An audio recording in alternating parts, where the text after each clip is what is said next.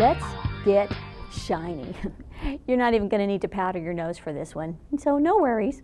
Hi, I'm Rhonda Rhea. Thanks for joining me on How Many Light Bulbs Does It Take to Change a Person? Today we're going to be talking about how to use absolutely everything we've got to shine the glory of God. We're going to be zeroing in on how to really know Jesus, the light of the world. And what a treat we get to hear from my daughter and fiction co-author, by the way, Kaylee Ray, although I hear she's doing something electrical, and so I gotta tell you, I'm a little nervous about that one. But I'm loving sharing some of my family with you.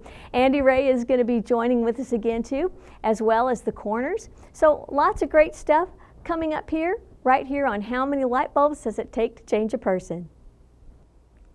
So I burned my right pointer finger not too long ago on the toaster. It's stupid toaster. It really smarted. It was like right on the very end. It probably wouldn't have been so bad, except that I kept aggravating it on everything, you know. Do you know how many moves in life require the end of your pointer finger? It's a bunch of them. This is my typing tip, and I'm a writer. That means every J and U, what is it, M, H, Y, all those stung, not to mention my 6s and my 7s. So, you know, it wasn't just the typing either. It was more than that. My little boo-boo interfered with stirring and tapping, zipping, poking, picking, pulling, prodding, pinching, I don't know. And this is my lip gloss finger. So interfered with that is my microwave button pushing finger. And it's absolutely vital for making that little violin motion, you know, when somebody's whining. Okay, I was probably the one that was whining, but still, you know, I couldn't even do my hair right. My hair. See, now this is getting serious. At least I could still point with my pointer finger, and that was good. You know what's really good? It's good that I always have something good and worthwhile to point to. I have something good to point out. And that's something, it's that everything in this life should point to Jesus. Yeah. And if other people are not pointed to Jesus by what I do, by what they see in my life, you know, there's only one person to blame. All fingers point back at me. You know, Jesus is the light of the world. He crushed the darkness of sin by his redemptive work on the cross, and he gave us that light to shine. Then Jesus the light said, he said, "You are the light of the world. You are." He said, "A town built on a hill cannot be hidden, neither do people light a lamp and put it under a bowl. Instead, they put it on its stand, and it gives light to everyone in the house. In the same way," he said, "let your light shine before others, that they may see your good deeds and glorify your Father in heaven." That's what he said in Matthew 5:14 through 16. So yeah, no bowls about it. We have been commissioned to shine his light, all glory pointing to him. Now, listen, not that I'm one to point a finger, but the disciples, you know, they were not looking all too shiny just after the resurrection. In John 20, we're told they were hiding away. They were locked behind closed doors. A couple of them had already seen the empty tomb. You know, Mary told them, she had already told them that she had seen the risen Lord. Still, doors locked. So what was it that changed the disciples from these wimpy guys hiding in that room into the bold proclaimers of truth that we see in the New Testament? Well, John 20:19 through 22 tells us. It says, "On the evening of that first day of the week, when the disciples were together with the doors locked for fear of the Jewish leaders, Jesus came and stood among them and said, 'Peace be with you.' After he said this, he showed them his hands and side. The disciples were overjoyed when they saw the Lord. Again, Jesus said, 'Peace be with you. As the Father has sent me, I am sending you.' And with that, he breathed on them and said, "Receive the Holy Spirit." Okay, so Jesus didn't leave the disciples trying to muster up some light that they could shine on their own. No, he didn't leave them each pointing a finger at the other one to go. When he said in Acts 1:8, "But you will receive my power when the Holy Spirit comes upon you, and you will be my witnesses in Jerusalem and in all Judea and Samaria and to the ends of the earth." When he said that, you know what? He was commissioning them. He was commissioning us too. You know, shining his light, it's more than just a nice way to live. It's a calling. 1 Peter 2:9 says, "But you are a chosen people." You were chosen to tell the world about the wonderful acts of God, who were called. He's the one who called you out of darkness into his wonderful light. If you've been called out of darkness into his light, listen, that calling is yours. And the Lord, he's never ever going to call you to do something that he first does not empower you to do. If my life isn't pointing others to the Lord for his glory, to his glory, then my usefulness as far as doing anything remotely worthwhile is concerned it's my usefulness, it's total toast. Just saying. So how about you? Are you shining by his power to his glory? Let's ask for it. Father, we ask for the power to shine your glory into a dark world. Let us use every ounce of energy and all the power you provide to point others to your glory. In the name of Jesus, his radiant glory, that's the point of our story.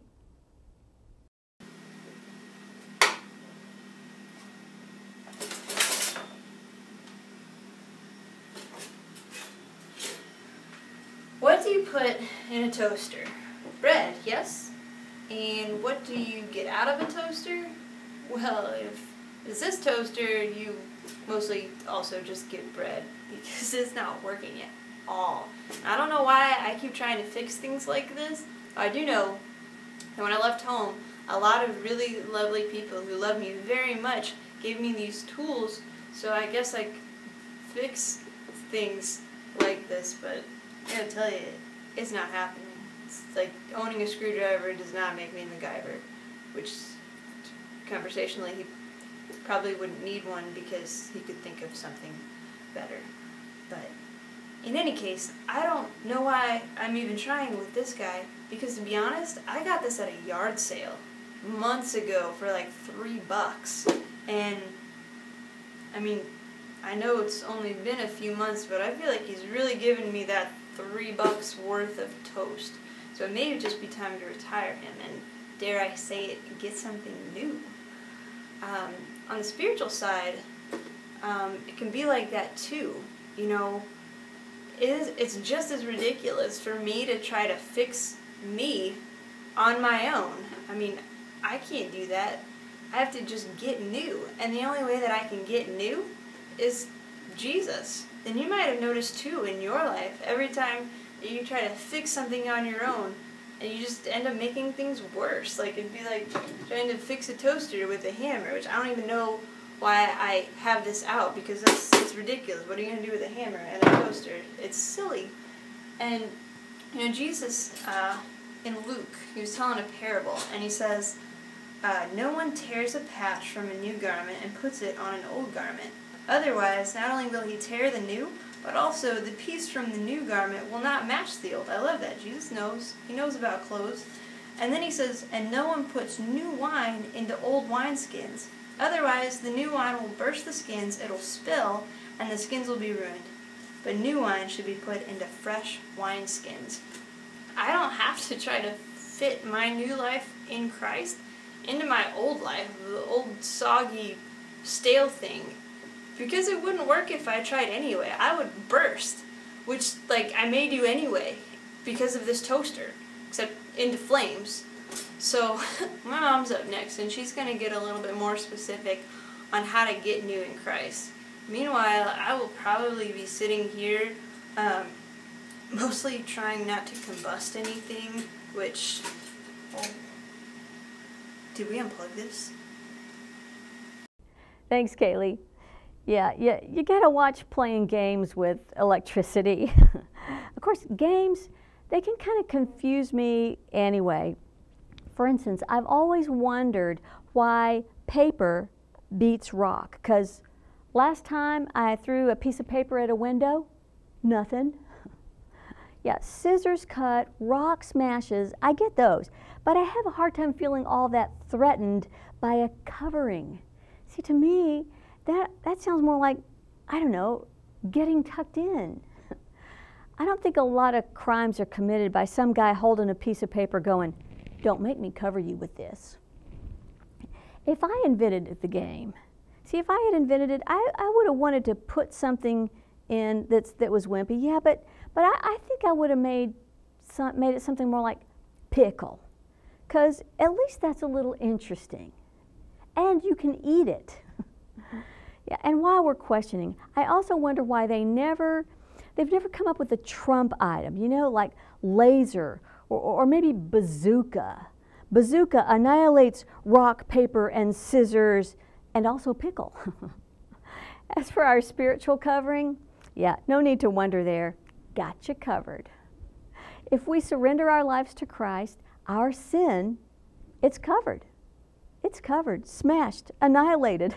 Psalm 32:1 says, "Blessed is the one whose transgressions are forgiven, whose sins are covered." Yeah, people have a tendency to try to cover their sins themselves or to pretend that they're not there. You know, or sometimes we like to just relabel them. You know, that's just part of my personality, or that's one of my little weaknesses. But the Bible says that there's not a single one of us who doesn't have a sin problem. We've all sinned. Have you ever lied, stolen, cheated, wanted something that wasn't yours? It takes one sin to make you a sinner. The pickle of sin, see, that's no small thing. Sin entered the world with Adam and Eve when they chose to disobey God, and we've been living under the curse of it ever since. Each of us has inherited that sin nature. What does it take to annihilate sin? It takes perfection. Well, that really did leave us in a pickle, because none of us is perfect. It's a very sad pickle, because so many people live a life separated from their Father, the creation separated from the Creator. And it just leaves a person always knowing that something is missing. Because it is, something big is missing. So what can a person do? What can a person do? That is life's biggest question of all. Romans 6:23 says, "For the wages of sin is death, but the gift of God is eternal life in Christ Jesus our Lord." Our forgiveness is a gift purchased by the very blood of Christ on that cross of Calvary. Romans 5:8 says that God demonstrates His own love for us in this: while we were still sinners, Christ died for us.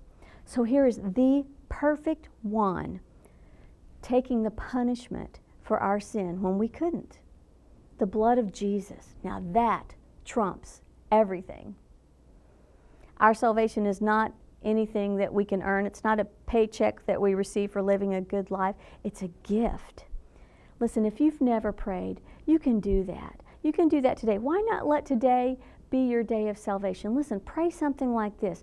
Ask the Lord to forgive your sin. Let Him know that you have sinned, you've broken His laws, and that you have no power to live a righteous life on your own. Let Him know that you believe that Jesus Christ, His Son, died on the cross for your sin, to pay for your sin debt, to pay for everything wrong you've ever done. Let Him know that you believe that He rose again 3 days later, conquering sin and death once and for all. Give Him your life. Ask Him to forgive you. Give Him your life. Let Him have it all. So how much light does it take to change a person? Only the light of Jesus can change us from sin-covered to forgiven.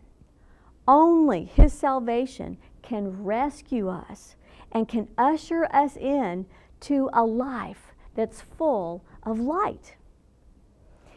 If you're already a Jesus follower, listen, this is your call to have a little celebration party. Remember back to that day when you gave Jesus your all. Such blessing in that remembering. We had our first Ray wedding this year, and we already love remembering the details. But Derek went from being son and brother to being family. And we celebrated every time we look at the pictures. We see my son Jordan doing part of the ceremony, and my husband. It's just sweet. Even sweeter, remembering the radical change that happened that moment of salvation. Sin annihilated. We have been covered by the rock. Andy Ray is going to come again and the corners, and they're going to share some music with us and share another little word or two about our rock, Jesus, our rock.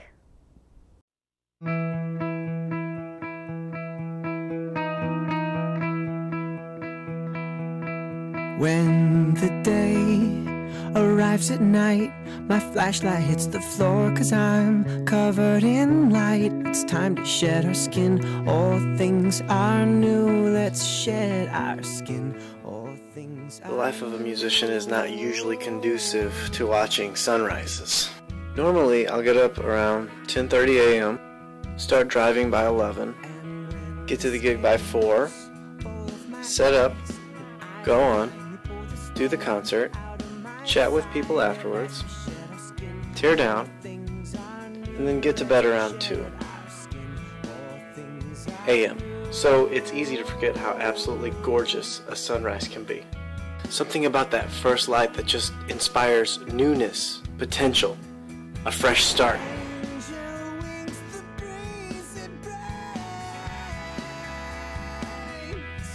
In the life of a believer, we're all about sunrises. We who are dead in our trespasses are alive in Christ. All things are new, totally transformed. We were living in darkness, but by the grace of God, we see a glow on the horizon. His joy comes in the morning. You see, darkness makes everything difficult. You have no idea where you're coming from. You have no idea where you're heading. Nothing is illuminated. You're going to experience those times in your life. Even believers. Now, the temptation is to feel abandoned by God, but it's so important to remember that the dawn comes after the nighttime. And there is a time coming when all of the old things will pass away and everything will be made new. We just haven't made it to that day yet. So stay strong, friends. We have such a hope to look forward to. The dawn is going to be so beautiful.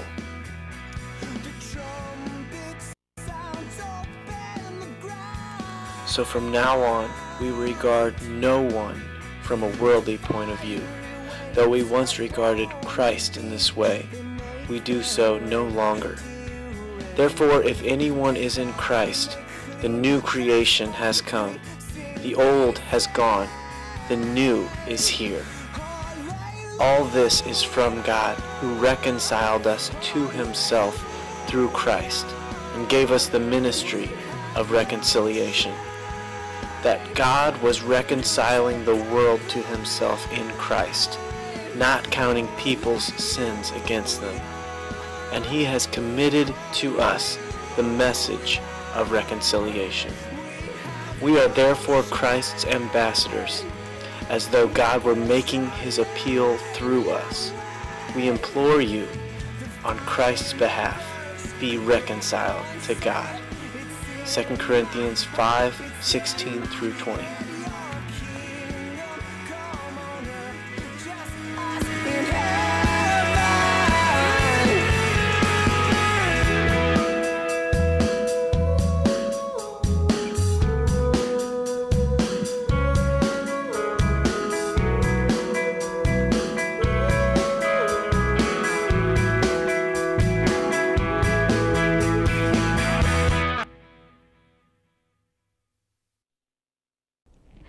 Thanks, Andy. I never cease to be amazed and surprised at the things that he comes up with. But You know, my wonderful hubby also surprises me with wonderful things. He surprised me not long ago with an anniversary cruise. We're talking Hawaii, baby. Oh my goodness, it was so awesome. 7 days, 7 glorious days, just the two of us. It was wonderful. And I will admit it, I am a cruise fan. Yeah, I love everything about it, especially the food. Oh my goodness. Yeah, a cruise and overeating, they go together like a hand in a glove.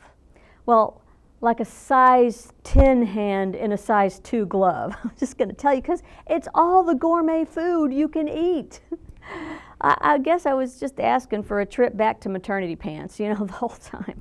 I now refer to myself as 19 years postpartum. Thank you very much. But the staff on the ship said that the average person gains 7 to 10 pounds on a cruise. But then, you know, I've always considered myself an overachiever.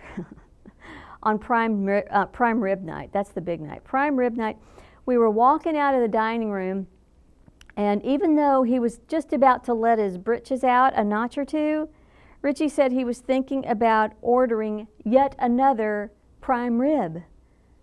I'm going, another one, really? So yeah, I figured that would cost him at least another notch and a half on the belt, you know. I told him that I thought that would be a mistake. Get it? Mistake. You know, prime rib. Get it? Well, anyway, anytime we're going to overdo, it's good to make sure that we're overdoing in all the right areas. Going over calorie limits, yeah, you can only do that for so long. It's not a great idea to consistently overdo. But Thessalonians 4:1 talks about living right to please God. And it says, now we ask you and urge you in the Lord Jesus to do this more and more. It's to do and to overdo. It's an encouragement to keep growing. Not so much growing in the, you know, bring on the elastic waistbands kind of growth, but growing in maturity, sanctification. Paul says in verse 2 and 3 of that same chapter, for you know what instructions we gave you by the authority of the Lord Jesus. It is God's will that you should be sanctified. The Amplified Bible calls that sanctification consecrated, separated, and set apart for pure and holy living. You know, we grow as we seek to stay in the light, dwelling in the presence of the Lord, making sure our lives are for Him and all about Him. Growth, it's not an option, it's a command. Verses 7 and 8 in that same passage in 1 Thessalonians, they say, for God did not call us to be impure, but to live a holy life. Therefore, anyone who rejects this instruction does not reject a human being, but God, the very God who gives you His Holy Spirit. What a sobering thought, you know, to think that to reject His instruction and that call to live a holy life is to really reject our Father Himself. And that rejection means that we're ignoring the Holy Spirit that He gave us to help live that life. You know, we're talking mistake of the highest order here. Relying on Him results in a life in which growing a notch or two spiritually is a regular happening. It's the good kind of growth, one where we seek that consistency and growth more diligently than anything else. It was probably one of the first things on the cruise ship didn't offer, maybe the only thing they didn't offer, but a friend was telling me about, at a restaurant, about, are you ready for this? It was chicken fried bacon. Yeah, no kidding. Chicken fried, I'm sorry, but I cannot imagine looking at bacon and thinking, okay, just in case there's not enough lard here, and just in case it's not quite unhealthy enough, let's just batter this sucker and fry it again. You know, seriously, chicken fried bacon. Who thinks up these things? Yeah, I thought maybe they should just roll it in Lipitor. I mean, maybe that would, you know, make the batter out of that. That seems right. I think my triglycerides are up a little every time I just say the word chicken fried bacon. I'm thinking they'd probably need to serve it with a side order of Crash Cart. It'll probably surprise you that the whole thing made me think about the privilege of prayer. Prayer is about helping us to see things God's way, to help us put on His mind. Deuteronomy 4:29 says to seek the Lord your God and you will find Him if you seek Him with all your heart and with all your soul. Lord, make us hungry to become hungrier. Light the way for more and more. You know, there's nothing more exciting to me than seeing someone become a follower of Christ and learn how to pray to Him. If you prayed that prayer, let me be the first to welcome you into the kingdom. If you've been celebrating with us, you know, let me just celebrate with you more and more as we walk in the light. Well, we've looked at shining His glory. We've talked about the light of salvation, and we've done some thinking on what it means to live in the light and to dwell in His presence. Next time we're going to be talking about how to find strength to walk in the light even when you're not feeling any too strong. Kaylee will be back, and my mom says that she's going to be doing some clowning around. Whoa, whoa, whoa. You know I don't like clowns. I know you fear clowns. Wait, no. This ought to be good. So now you know you don't want to miss this. The Corners and Andy Ray have some especially helpful ministry for us too. All that and more next time on How Many Light Bulbs Does It Take to Change a Person? A little extra light for the path. Psalm 89:15 says, "Blessed are those who have learned to acclaim you, who walk in the light of your presence, Lord." See you for the next session.